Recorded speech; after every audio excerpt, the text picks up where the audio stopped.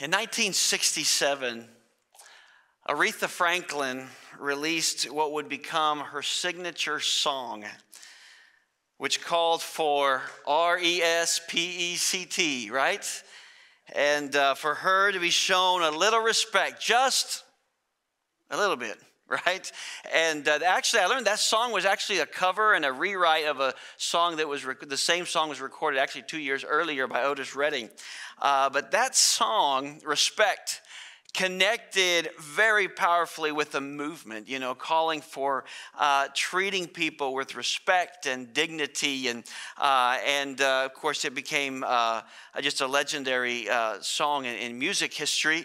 Then in 1992, you may remember Rodney King famously responding to the violent riots in Los Angeles by saying, "Can't we all just what? Get along?" Actually, his actual words was, "Can't we just can we all get along with?" But that we don't. Nobody remembers it that way. But that's a great question.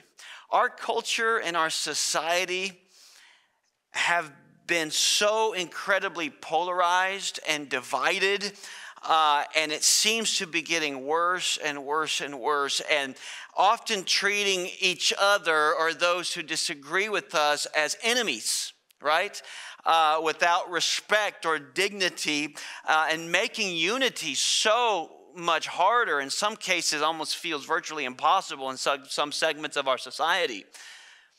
But if there's anywhere in the world where that should not be the case, it should be in the local church among followers of Jesus Christ. Would you agree? One place in the world that should be different.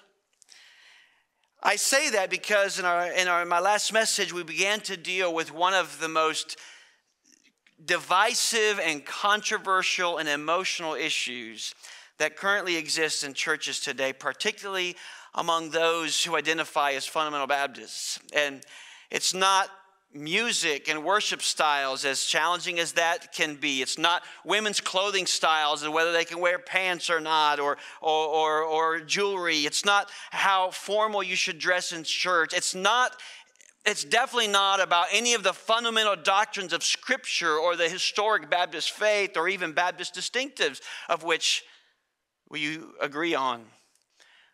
But it's an issue that is directly connected to our God-given mission and is dividing God's people and hindering our efforts to reach every generation, culture, and community with the gospel. It's the issue of Bible translations. Not so much in other languages around the world, because it's amazing how much we're okay with certain principles in other languages, but particularly in the English language, particularly over the last 35 to 40 years. And if you missed last week's message, please make time to go online and go to vandaliabaptist.org and listen to that, please. Because not only has this issue caused division and polarization in the United States of America, within churches, many times within families, between pastors and other institutions. But these attitudes, as I mentioned in my last message, and positions are actually being now exported overseas and bringing heartbreaking division on the mission field between missionaries, between national pastors who used to work together, between everyday Christians. That's why I want to do my best with God's help and grace to guide us as a church, to equip you as a believer to face this issue honestly and humbly and respectfully, but more important, biblically. And it's crucial that we do so and talk about this issue in light of the big picture, in light of the Great Commission, of our God-given mission. So we began this series entitled God's Word for God's Mission. He gave us His Word with a purpose, and it is essential to the mission that God's called us and given us to do. And our overall theme passage that we focused on in our last message is found, actually, we're not going to be there today. I'll be on the screen, is found in the Gospel of Luke, Luke's account of the Great Commission, where the Bible says this: in Luke 24, and he said unto them, these are the words which I spake unto you while I was yet with you, that all things must be fulfilled, which were written in the law of Moses and in the prophets and in the Psalms concerning me, concerning Jesus. Then opened he their understanding that they might understand the scriptures, and said unto them, thus it is written, thus it behooved, it was necessary for Christ to suffer and to rise from the dead the third day, and that repentance and remission or forgiveness of sins should be preached in his name among all nations, all languages, all people groups, all ethnicities in the world, beginning at Jerusalem. And we're reminded, as we saw in the last message, we're reminded here that God's word ultimately points to Jesus in the Gospels. We've got to understand that if we miss that about the Bible, we miss Jesus, we miss the gospel, we miss the whole point. But we also saw that God's word is essential to God's mission. And this mission implies the need to translate the scriptures which contain the gospel into every language on earth, into a language that every culture and every generation and every ethnicity, no matter where they live and when they were born, to a language that they speak, read, and understand. And in our journey, we'll be guided by two biblical principles, two of our Baptist distinctives I explained more in our last message. Biblical authority, that the Word of God is our final authority in all matters of faith and practice and belief. No traditions, no man-made document, no anything. The Word of God, and the Word of God only. What it says and what it does not say. But also what is referred historically by Baptists as individual soul liberty. That every individual before God has the freedom and the responsibility to look to God's word and to make a decision on your own on matters of religion and of faith and what we believe. I have that freedom, and so do you. And I can't take that from you or impose it on you. We have stood by that biblical principle for centuries. I laid that as well. I also kind of laid out the direction where we'll be going throughout this series. And we're not going to rush through this because this issue is far too important and our mission is far too urgent. And so today we're going to begin to see that in issues like this, the Bible issues, a call to respect and unity. That's going to be our focus today in Romans 14. If you could turn there with me. A call to R-E-S-P-E-C-T and unity. We'll get to Romans 14 here in just a moment, but here's why. Before we can even begin talking more specifically about this issue, about how God gave us his word, about the challenges of translation that we're going to be focused on in the coming weeks, we first must let God remind us of how to even talk about this as believers and as a church family. How to deal with issues that are hard, that are very personal for each one of you and me, and that are even emotional, in which God-fearing, mature believers disagree, without tearing each other down, causing division, and hurting the work of God and the advancement of his mission. Yes, the Bible deals with this. So that is where we're going to start. I want us to take some time to learn some principles that the Apostle Paul lays out in Romans chapter 14. And before we do, I want to remind you of what the psalmist wrote in Psalm 133 when he said, "Behold, how good and how pleasant it is for brethren to dwell together in" what? Unity. For there, where there's unity among believers, the Lord commanded the blessing and even life forevermore, eternal life, eternal blessings. That's where God sends it. Respect and unity among God's people, just like Jesus prayed for on the night before he was crucified, are what pleases God and what unleashes his blessings from heaven. Sadly, what has developed around this issue specifically around the King James only movement, not the King James itself, but around this issue in the debate, is the exact opposite. In pulpits around the country and on social media among Christians, we have seen development of what I refer to as toxic attitudes. And I don't just mean on one side of the debate. You see it on both sides, on any side of the issue. But I've got to be honest, some of the most toxic, mean-spirited, condescending, offensive, and ungodly language and attitudes that I have personally witnessed and experienced have come from within the KJV-only movement. I remember, I won't give you any details, but I remember one time when our family was on furlough from Colombia, and we were in the United States, and we went to a vacation Bible school, and there was kind of obviously VBSs for kids, and during, I don't know if it was the midweek service or whatever, they had everybody together and had the evangelist come, and the whole thing he talked about was about this issue, about the King James Version, and laying out his beliefs about it. But I don't know what that had to do with VBS or not, but that's where it was, and I remember that. And one of the things that I remember as he was talking and being very adamant and very vocal and very emotional, I remember him talking about having no problem spitting on these newer translations and burning them and throwing them into the trash because it's not really God's word. That's not the only time I've heard that type of language, but that was decades ago, but I've never forgotten it. And it sickens me to this day. I can still remember. There's a lot about my past you guys know that I don't remember. But I remember that. And I wish it was an isolated event. And I hope that you've never had to be exposed to those types of toxic attitudes around this issue. But many of you probably have. Last week, I don't know if you recall, I remember how I mentioned how in politics, conservatives think that liberals are wrong, but liberals think that conservatives are what? Evil.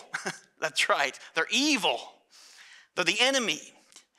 And unfortunately, when defending the King James Version at times as the Bible and as the only Bible the English speakers should use today or ever, the only translation, that can be called the pure word of God, people at times have resorted to attacking the character, the integrity, the spirituality, and the doctrine of purity of Christians, of preachers, of pastors, of scholars, of theologians, of translators, of churches, of institutions, anybody that have chosen to use or develop a Bible translation in a language that today's English speakers can read and speak and understand. But I say that, but at the same time, many who use newer translations often develop resentment and bitterness and sarcasm towards those who insist only on the KJV. In other words, toxic attitudes can go both ways. Am I right? So let's turn to Romans 14 and begin by understanding their issues. Why do we need to do that? Because anytime you want to read and study and understand a passage of Scripture, you've got to get into the world in which it was written. The people who wrote it, what they said, the people who read it, what they were living and experiencing, and what this meant in their day. Otherwise, what you read will either not make any sense to you, or you might not think it's important, or you might not think it's relevant to what you're going through today. Why do I say that? Because you could read Romans chapter 14 and think it has absolutely nothing to do with Bible translations or KJV onlyism or other hot button issues like tattoos or body piercings or worship styles or women's clothing or hairstyles or how formal to dress in church. And you say, it doesn't have to do anything to do with any of those things. But it does.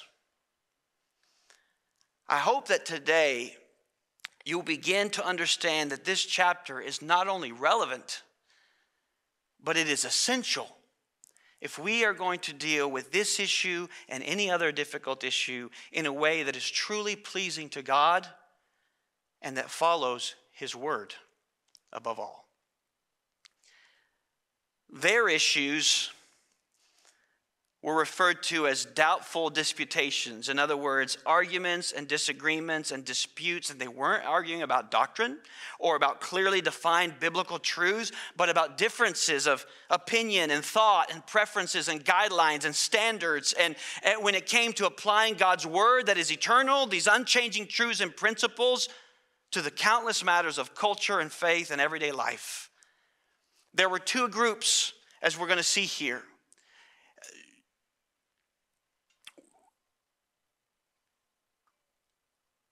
Let me begin by reading the first 3 verses because, actually, let me back up for a second. We're not going to get to all the principles here in this chapter today, but it's important that we be on the same page with what is here in the scriptures because this passage has kind of been a reference point to me, for a large portion of my ministry. And I wish I could tell you that I have always lived out these principles in my personal life, with my family, raising my kids, or in my ministry as a missionary, as a pastor. I wish I could say that, but I can't. The truth is, I struggle and wrestle with issues like anybody else does. And I can be stubborn, and I can be narrow-minded, and I can be arrogant, and I can be condescending with people if I think I'm right. But anytime I am any of those things, I'm not pleasing God, and I'm not furthering His mission. I have had to learn to accept some things that I didn't before. But it's amazing to experience the freedom and clarity that comes when you truly allow God's word to speak for itself without reading anything into it that we want to, and being honest about many things that the Bible does not say. And so to understand Romans 14, we got to understand their issues. Because these issues may not mean much to you today. They don't keep you up at night. But to them, these issues were huge. They were huge. These were issues that were so important to them that they couldn't imagine how a God-fearing, scripture-loving believer could possibly have a different position and still please God. They couldn't wrap their minds around that. And you begin to see this tension in the opening verses of this chapter. Look what verses 1, 2, and 3 say. Romans 14, look at it for yourself. Him that is weak in the faith receive ye, but not to doubtful disputations. For one believeth that he may eat all things. Another who is weak eateth herbs. Let not him that eateth despise him that eateth not, and let not him which eateth not judge him that eateth, for God hath received him. He refers to their issues as doubtful disputations. Again, disagreements, arguments, disputes, but they weren't about doctrine. They weren't about clearly defined biblical truths, but about differences they had when it came to their guidelines and standards and how to apply God's word to all of these other issues that we deal with. And there are two groups here of believers within this church in Rome. They were referred to as the strong and as the weak. The strong, which seems to have included Paul, were those who seemed to exercise more freedom and fewer rules and restrictions in certain areas of the Christian life. Then those who were referred to as weak seemed to be those who held themselves to much stricter lifestyle standards to keep their hearts and lives pure from worldly, pagan, ungodly influences in their day. So they had a lot stricter rules and standards that they lived by. For good reason. The strong and the weak, but what I want you to understand is this was not about spiritual versus unspiritual, okay? This was not mature versus immature. This was not godly versus ungodly, not at all. They were simply applying principles of the Word of God differently, but their attitudes on both sides were toxic. They were being argumentative, as we see there in verse 1. Then we see in verse 3, they were judging and condemning on one side, and the other side were being resentful and bitter towards the others who held different positions. We see there in verse 3. We also read throughout the chapter that they were being condescending and they were acting superior to those who they disagreed with. There in verse 10 it says, "But why dost thou judge thy brother? Why dost thou set at naught thy brother?" We'll talk more about that later.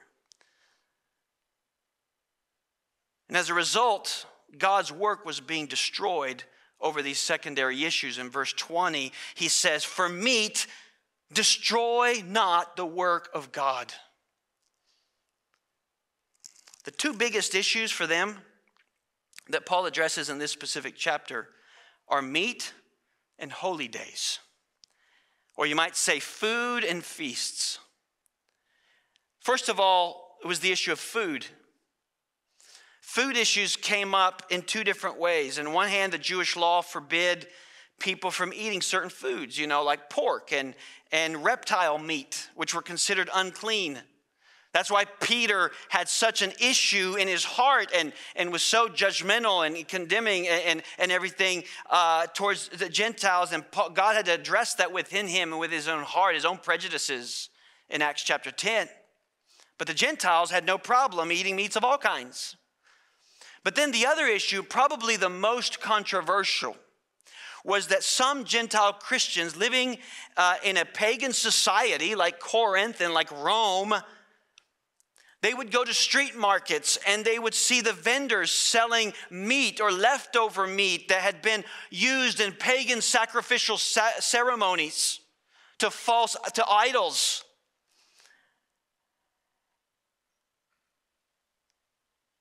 And some believers, you read about that in 1 Corinthians 8, some believers believe that eating buying that meat, even if it was at a discounted price, buying that meat and eating that meat, for some believers, that was supporting and condoning those wicked practices and would not be pleasing to God, so they refused to do so, like boycotting today. We're not going to do that. We're not going to buy them. We're not going to give them our business. In fact, many of them settled for just eating vegetables. Let's just play it safe and we'll all be vegetarians. That's what they did. But other Christians would buy the meat, following Paul's principle that he lays out in 1 Timothy 4, where he says that every creature of God is good and nothing to be refused if it be received with thanksgiving. He says, because it's sanctified by the word of God and prayer. And so Paul would eat it. But you can imagine the passionate disagreements between these Christians in many churches and many cities about their food choices and standards. They felt very strongly about this. The other issue was the issue of feasts or holy days. And they're going to make reference to this because not only did God's people observe the Sabbath principle, but for the Orthodox Jews, there were all sorts of holy days and memorials and feasts, and which the Jews had been honoring for hundreds of years from the law and beyond. Each feast had its own elements and its own traditions and its own value and significance and meaning to them, and which had just grown and accumulated and developed over time in one generation to another generation. And for many believers, especially Jewish believers who came to faith in Christ, it was important to keep doing that, to continue setting aside these days of the year for holy purposes. But other believers saw them as just another day. They didn't do it out of disrespect. They didn't do it out of rebellion. They didn't do it out of worldliness. They just saw it differently as they sought to please God. Look at verse 5, and we'll get to that down the road. Verse 5 says, one man esteems one day above another. Another esteems every day alike. Let every man be fully persuaded in his own mind. That's individual soul liberty, by the way. They simply applied God's principles differently where it was not clearly expressed from these New Testament Christians. But nothing stirs your passions more than the personal and religious traditions that you hold, because they're so personal and so important and so meaningful. No, in Romans 14, they were not arguing over Bible translations or the exclusive use of one translation or another, but they might as well have been. So Paul confronted these believers in Rome, and throughout this chapter helps us to understand what God expects of us. When it comes to Bible translations, does God expect Christians to just part ways? To go to different churches, to only fellowship and partner with those who are just like us? Is that what reflects God's heart? Is that what reflects the reality and truths and the power of the gospel? Is that what will further advance God's mission? In Romans 14, Paul lays out 7 simple yet practical principles that we must understand and we must commit to following as God's people as we talk more about God's word for God's mission. No, we're not going to cover all of these today, but I just want to at least begin with the first one. And principle 1 is simply this: embrace those who have different convictions.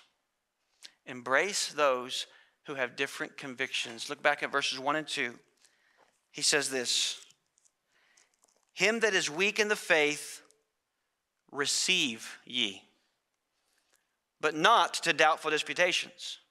For one believeth that he may eat all things, another who is weak eateth herbs. Again, Paul is not referring to someone who's unspiritual or ungodly. Their motivation was good and commendable. They genuinely believed that their position was best. But they simply saw things differently than you and me. How should we handle this?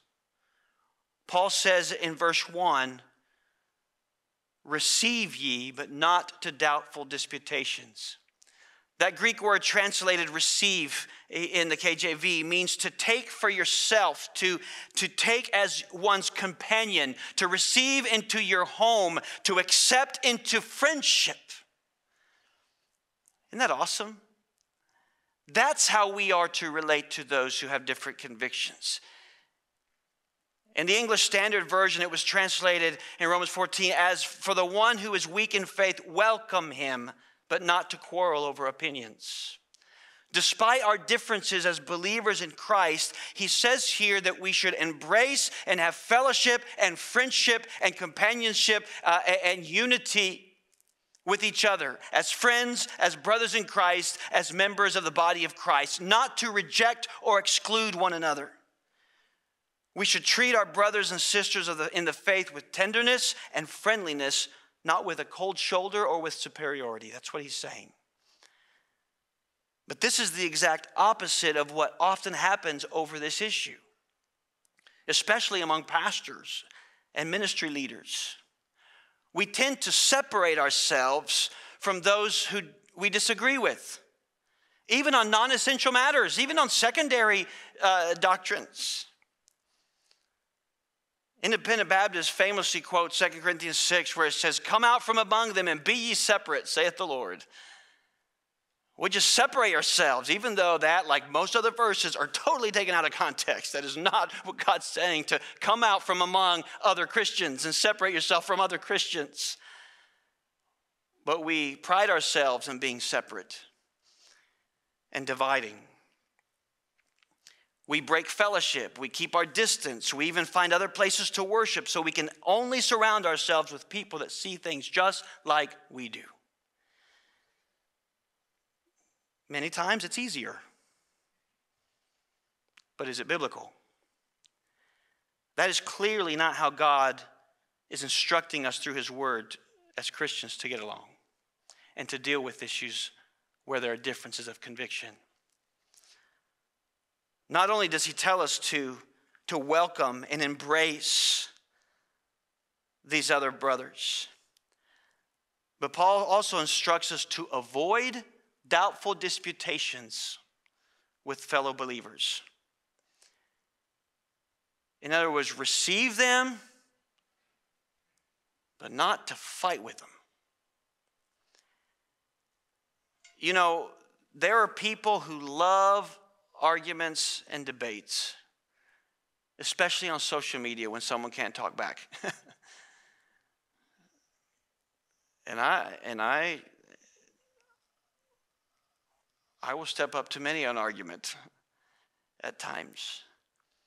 But Paul warned Timothy and Titus against those who devote themselves to endless discussions and disputes. He says that in 1 Timothy 1 and Titus chapter 3. This is a repeated issue that he confronts because I guess human nature hasn't changed.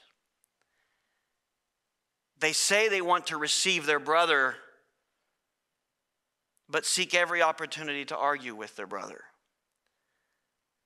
They're not satisfied until everyone else has agreed with them. Have you known people like that? But that attitude does not please the Lord.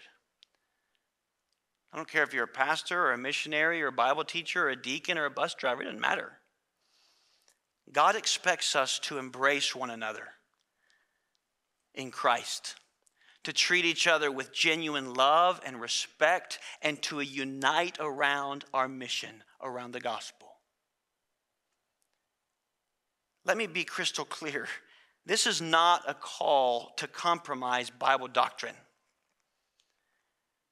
nor to tolerate the defiance of clearly defined biblical truths. That's not what this is. There's only one gospel. And God's revealed word never changes, regardless of time, culture, popularity, or convenience. It's the eternal word of God. God's word is not up for an opinion poll or a democratic election. Even if 90% of the congregation were to vote to accept something that is clearly defined and addressed in Scripture, it would still be wrong in the sight of God if we go against God's word. Or if our own guidelines and policies and rules and constitution or other traditions holds a position that violates the principles of God's word, then our standard and our choice should be obvious. But this is not what Paul's talking about here. He's not talking about doctrinal differences. He's not talking about those who are trying to promote a different gospel. He has a whole different approach to that problem. But that's not what he's talking about here. When it comes to handling our differences with fellow God-fearing Christians, we are to embrace those who have different convictions. And Paul says so much more throughout the rest of this chapter that we don't have time to get to today, but we're going to see more in our next message. Let me encourage you to read this passage this week through this lens, allowing God to remind us of things that we need to be reminded of, that help give us guidelines and boundaries and what's acceptable and not acceptable when it comes to dealing with difficult issues, especially those which impact our mission. God's mission is too important. God has given us his eternal word to accomplish that mission. And the truth is, the eternal destiny of billions of people is at stake of whether we carry out that mission. We must not only stand on God's word, but we must be committed to taking God's word to a lost and dying world, to every generation, to every culture, and every community, near or far, in a language that they can understand, so they can respond to it, respond to the gospel, so then they can begin to grow and mature as disciples of Jesus on their own, with guidance and encouragement. That's the big picture. We are called to take his word and his message to every nation on earth.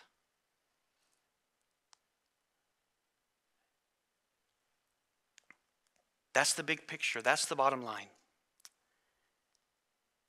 So this morning, let me invite you to renew your commitment to God's mission. Let me invite you to pursue respect and unity with other believers in our church and outside of our church who see things differently than you, but who love Jesus, who love God's word, and are committed to the same cause, to the same faith.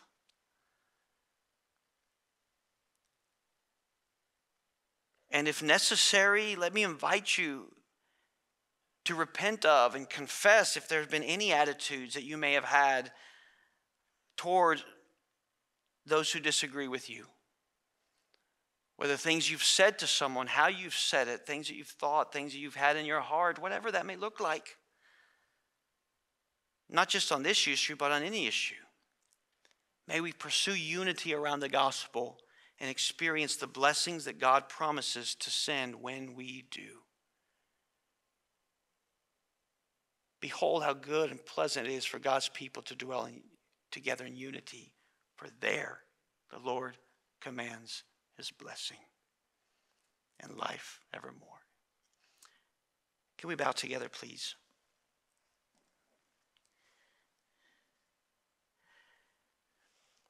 In Psalm 139, David prayed, "Search me, O God, and know my heart. Try me and know my thoughts. See if there be any wicked way in me, and lead me in the way everlasting." That is a prayer that we need to take before God every single day. Oh God, be honest with me, be thorough with me. Is there anything in my heart that shouldn't be there, that doesn't please you? Are there any ways in which I have attitudes that are not pleasing to you? Are there things that come out of my mouth at times that don't edify and build others up, that don't minister grace to those who hear those words?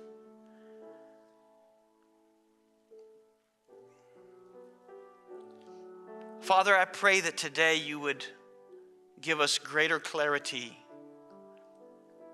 about what truly matters and about how urgent it is that we make that the main thing and our primary focus. Father, we may have differences in what language at times to use to communicate the gospel to people who don't know you, and to even receive your word personally. But God, I pray that you would give us a growing love for you, for your word, and for people who will face eternity without you if they don't hear and understand the message of the gospel, whether they live here or anywhere in the world. Father, give us unity around your heart. Father, there could be someone here today who's never opened their heart to Jesus. Doesn't matter how much they know about the Bible, what they believe about the Bible. But God, if they don't know you in a personal way,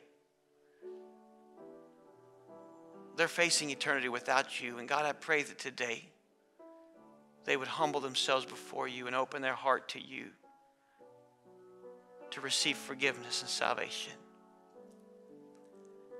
So God, we pray for grace. We pray for unity. We pray for compassion and grace as we follow you together as your people. And we ask it in Jesus' name. Amen. Can we stand together, please, as we have this time to respond to God? I don't know if God has spoken to you about something today. Can we take this time to respond back to him? If there's anything in your heart that you want to express to God or take care of before Him, then you do that. If there's something you want to come and just bring to this altar and get on your knees and give to God, then do that. Just pray that God would give us His heart as we walk before Him, live before Him, and we pursue His heart and His word and His mission. If you're here and there's some other burden on your heart, need that you're going through in your life, you need someone to pray with you, why don't you come and we can pray with you together and just take those burdens, those weights to the one who can carry them and give you the grace that you need. Father, here we are. As you speak, this is our moment to respond to you. In Jesus' name.